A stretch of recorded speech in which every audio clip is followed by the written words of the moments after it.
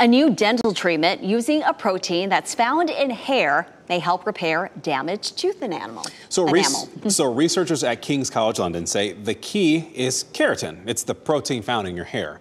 Researchers say that it interacts with calcium and phosphate ions in the saliva, and as a result, it can form a protective coating that mimics natural enamel. How about that?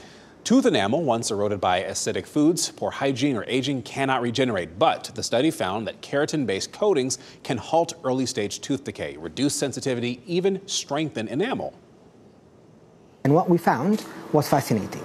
What we found that is the enamel has gone stronger 5 to 6 times more than traditional plastic resins that has been used, as well as 200 times better than fluoride as a preventative measure.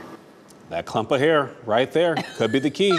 Researchers hope they can release a daily use toothpaste or enamel protection and a professionally applied gel for enamel repairs. However, further clinical trials are still needed.